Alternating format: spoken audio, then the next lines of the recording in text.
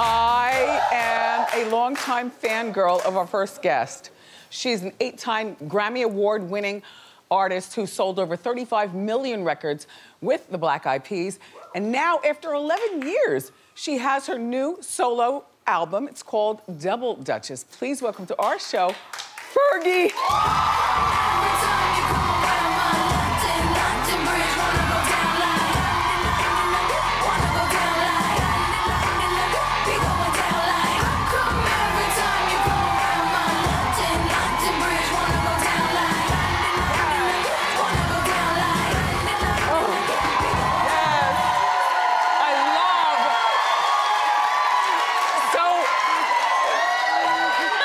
You obviously know where you are, because you wouldn't do that on the Today Show. You know? Okay. I wanted to enter with some drama. Welcome to our show. Hello! I want you to put both feet on those shoes right there on the ground. Yeah. And look in the camera and flaunt your shoe cam. Wait, let's hold on. Yeah, turn them around. They like to see the straps and the heels. Beautiful. That wasn't the most graceful. It's really nice to meet you. Thank you, you too. I just have to say, you've been so amazing. There's just been different times in my life, and I've seen different hot topics, and I know you tell your truth, and you wouldn't say things if you didn't even mean them, but you've said some really nice things about me at certain times when I needed a pick-me-up. So I just wanted to say you've been like a little bit of a guardian angel sometimes, giving me some love when I really needed it. So. Thank you very much. Do I call you Stacy or Fergie? Because her name is Stacy Ann Ferguson. I was born Stacy Ann Ferguson. I actually legally changed it to Fergie Dumel. Fergie Dumel. But I like that. So we'll see how we're gonna go forward, but what do I call Fergie, Fergs? I love it. Ferrari, Fergie, whatever you want. Can I tell you something? So years ago, before Botox was even legally here, like there were a lot of doctors who weren't doing it. This is like 20 years ago, or 15 or something, whenever it was. Yeah. I knew you in my head, and I'd seen pictures, and you were my guide for lifting. I want eyebrows. The Fergie lift. You want it? Yes. Yup. You said. Yup. You said it. Yes. You said go high like Fergie. You said this. I know this. You know this? Yes, I know. I'm a fan of yours. I'm a fan. Thanks, Ferg. Yeah, if you look really closely, one of these eyebrows, it's almost by mistake because I got a piercing here. And I did a lot of plucking back in the day, and I have a piercing here, so you can actually see a hole. I see a hole. Where hair does not grow there anymore. Yeah. So I really have no choice. But your eyebrows and your hairline, it's not quite Teresa, you all, from Jersey. But it's a low hair, like I love it. Yeah, I have probably the smallest forehead on the planet. I have a funny story. I don't think I've ever even talked about this before. But one time, because I wanted to have like more of a heart-shaped, you know, a wider. You wanted to open your temples. Yes, thank you. Okay. Thank you. Give me the lingo. So I actually had it threaded. Okay, kind of like to have it look like Marilyn Monroe, a little bit of a Cupid's, you know. Isn't that crazy? But yeah, so it actually did look really good because it gave me a little height here, and plus right now I'm snatched. I'm totally snatched back. So, you know, yeah, you know that trick. There's no trick, yeah, you know that trick. But, no, I actually threaded my hairline, and it looked really great for a while. And then it started growing back, and it looked like these little pieces of, like, pepper coming out of my head. Because even though my hair is pretty light, it just, you know, the dots came back, and Josh, who's a lot taller than I am, he looked down at me one day, and he goes, "What did you do to your hairline?" And he noticed? He thought, yes, he's like, "Don't do that ever again." Wow. So he's like, "What is that?" Yeah, he's like, are you implanting hairs there? I was like, "No, I threaded it." Fergs, leave me alone. Don't mess with anything. It's like, you didn't notice it until... Don't. Like, you are a beautiful woman. And really flexible. Never said that before, so that's an exclusive. But the hair threading story. But you're a beautiful woman and really flexible. You know she can still do a full split in her 40s. Okay.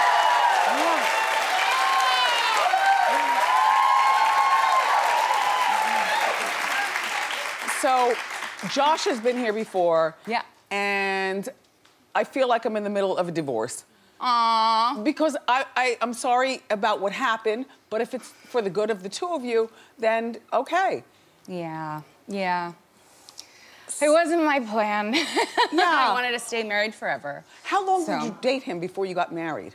Gosh, I think like 5 years, since 2004. It was one of those things where Fergs is beautiful, and Josh saw her and then got in touch with his people to get in touch with her people. That's the great thing about being famous, not for nothing, is that you always have people to get in touch with people. Yeah. So then Josh finally meets you, and he's all tall and good looking. I mean, not anymore.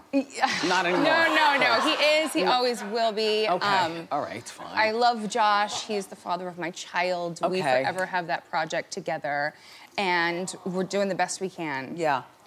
Okay, he is good looking. You made me cry. You chose really well. Thanks. And you were married for, what'd you say? Gosh, you're getting me, like 2 minutes in, you're getting me tearing up. Gosh, we were married January 10th, 2009.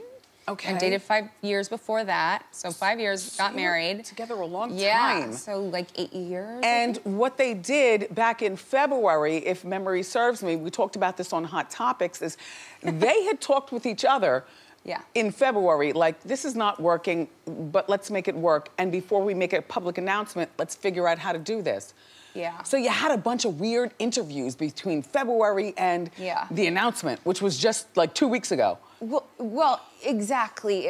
You know, there's no right time ever to. It's such a weird thing having to announce to the public, you know, because when you're in show business, you have to do an announcement, you know, and it's not like just we tell our friends. But yeah, we wanted to be sure and really just find our footing. So while and get all the you know, the crazy hurt stuff. Privately before the whole barrage of media. And Axel's only 4. Axel's 4. So, yeah, Daddy has, we called it a workhouse for a while, and now, you know, it's just his house. We're kind of transitioning into that. And, yeah, so he's really not felt a difference. We're with him, you know, all the time. We're not with him together all the time. We try to do like a once a week thing where we're all 3 together. Will the 3 of you be Halloweening together? Probably, yeah. Oh yeah, trick or treat, yeah. Yeah. Absolutely. That's nice. Absolutely. So, and is Josh dating? Oh, I have no idea. Look. You would have to ask him. Well, we've got the bureau, and I've heard nothing. Okay. Here at Hot Topics. Ears to the ground. I've heard nothing, and you're busy, you know, with your new project, which. You know what? I loved you in the Black Eyed Peas. And I gotta tell you something. Thank you. No disrespect to the Peas, but I had never heard of them until Fergalicious entered the picture. And you were just this amazing girl with a whole bunch of rhythm, but you weren't trying hard to appropriate a culture. You were just doing your thing. You know?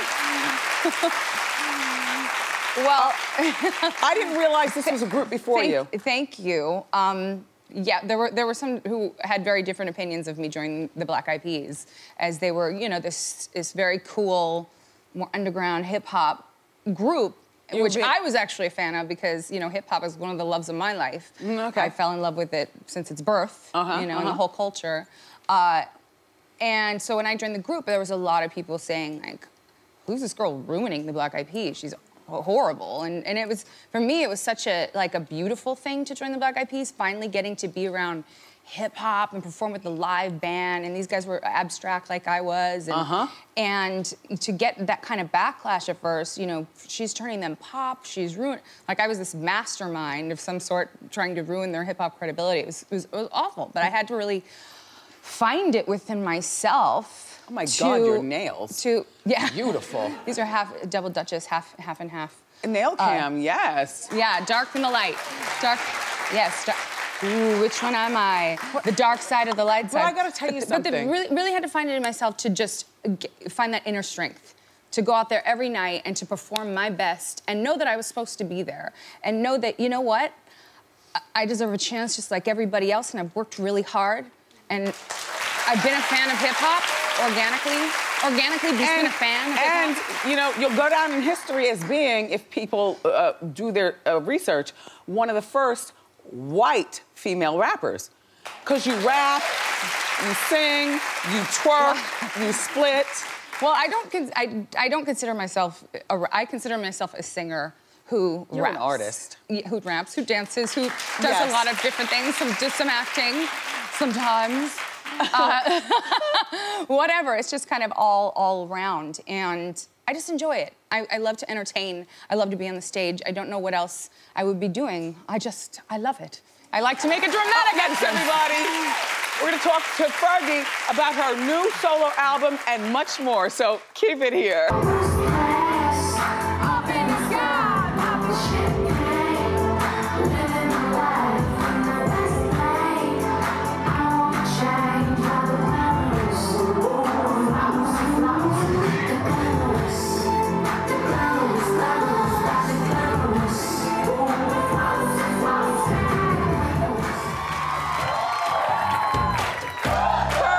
Is still here. We danced all through commercial. We made a music video to like 3 of her songs. You're so much fun. Please only pick the good show. You're so fun. Thanks. Yeah. Hey, listen, one thing about the Peas, I heard that they were auditioning people to replace you, and one of them was the Nicole Scherzinger. Yeah. Do you know anything about that? I don't know about any auditions. Yeah. I know that they've worked with, you know, a lot of different girls on different things and performances. And another thing, yeah, I think that you would have been perfect for American Idol.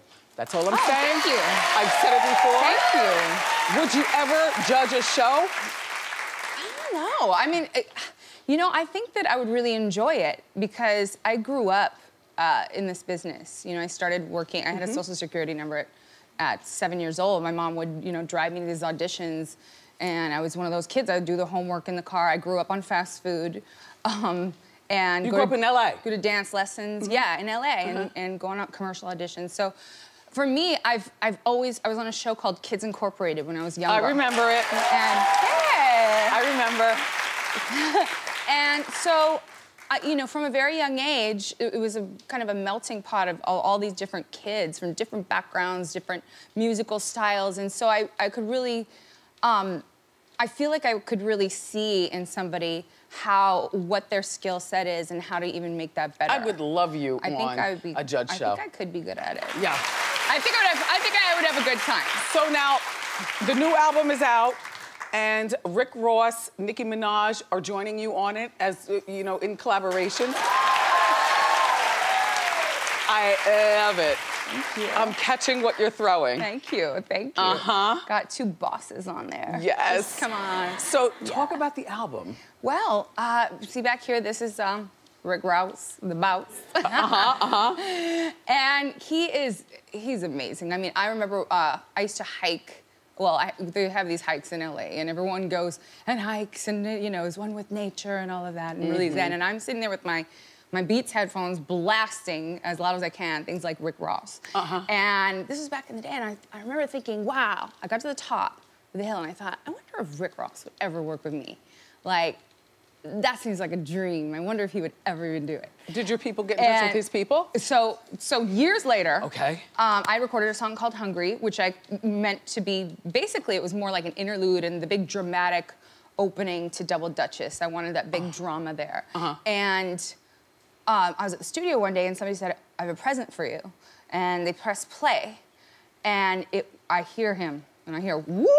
And I hear, I hear his sounds, and I'm like, what? He gave you some stuff. Yeah, he gave me bars, and it was a present, like a surprise, and he even says in the song, you know, I must be telepathic. So it's weird how he was thinking of me, and I was thinking of him in totally different places, and mentally we connected. So that's some weird, You're so trippy. Cool. You're so cool. And then he said in the song, he said, you know, he said Ferrari Fergie. He gave me another name, as if the world needed another nickname for me. But, but in another song I'd already done called Life Goes On, I say, you gotta speed your loyalty up like Bugatti. Baby, don't underestimate my underdog mentality. We about to race ahead, ambition on Ferrari. So I say ambition on Ferrari, and he called me Ferrari Fergie. So it was like this, another weird connection. You know, weird vibes. And then manifesting. I'm a big the MILF video, yeah, where you got together some really cool women that we all know. Kim K was in the video, Sierra, Chrissy Teigen. Yes. So these are your girls. This is your life. Yeah, oh yeah, just pouring milk on myself every day. That's what it is. No, but I mean your life in terms of, you know, you're muddling through your relationship with Josh. Yeah. You've got 4-year-old Axel. You're back on the scene after 11 years. Yeah. You rap. You're talented, and I love you, Fergie. I love you too. I mean, what's not to love? Like, seriously, man, you. The new album is called Double Dutchess. You picked that up. It's available now. Everyone in our studio audience, you got your copy on the house.